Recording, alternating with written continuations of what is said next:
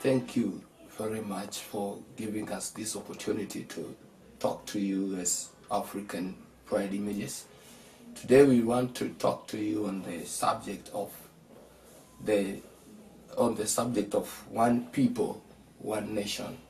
And we want to pick it up from there through God's word in the book of Genesis, chapter number 11, and verse 1, 2, and 3. Whereby the Bible says that at first the people of the whole world had only one language and used the same words.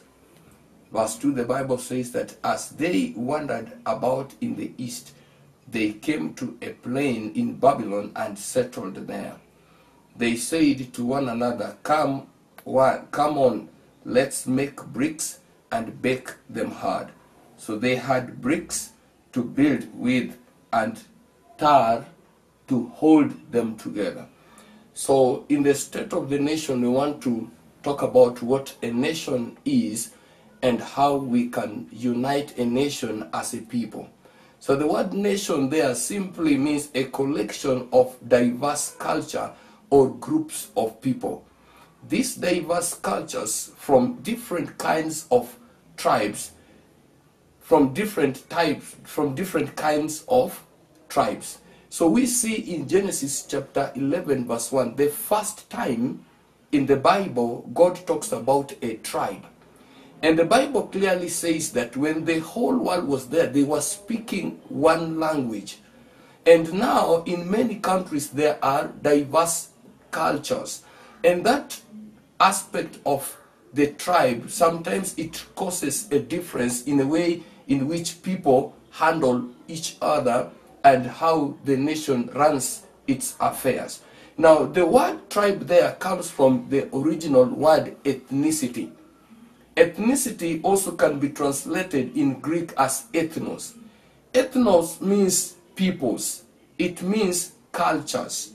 And now, the most important aspect of it is that we must be able to learn that God does not look at people as a tribe, but our God looks at people as an image according to his likeness.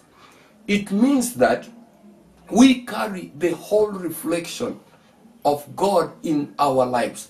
So when you see your brother, you are seeing God.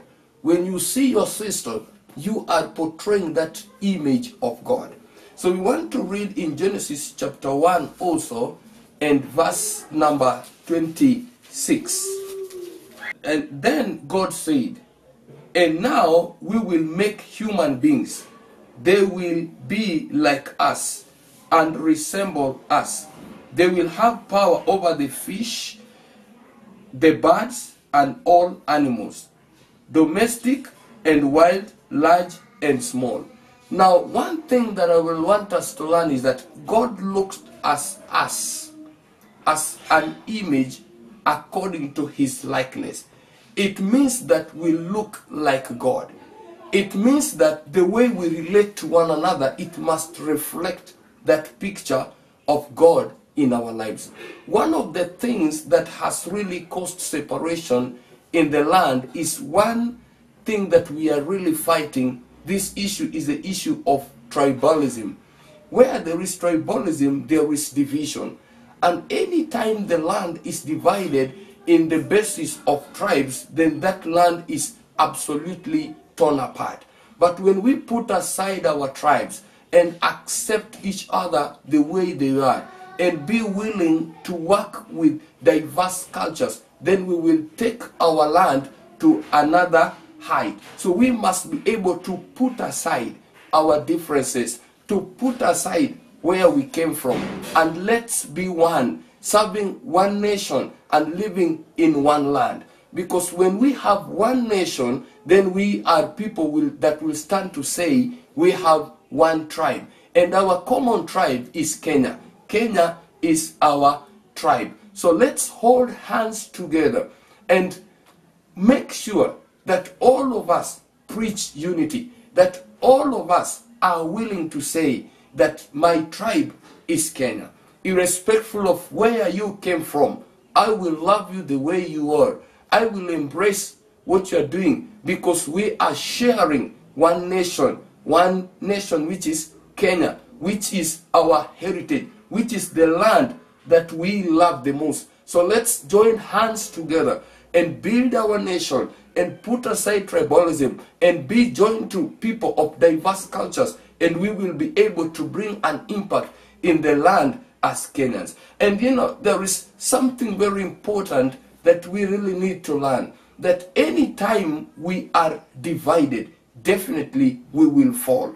So together we stand, divided we fall. So when we stand together as Kenyans to love each other, to embrace our cultures, and to preach that unity, we are building our land, because the land will not be built by other people except the Kenyan people. So God bless you as you continue to preach peace and unite Kenya. And I want to remind us that together we stand, divided we fall. God bless you, and God bless Kenya.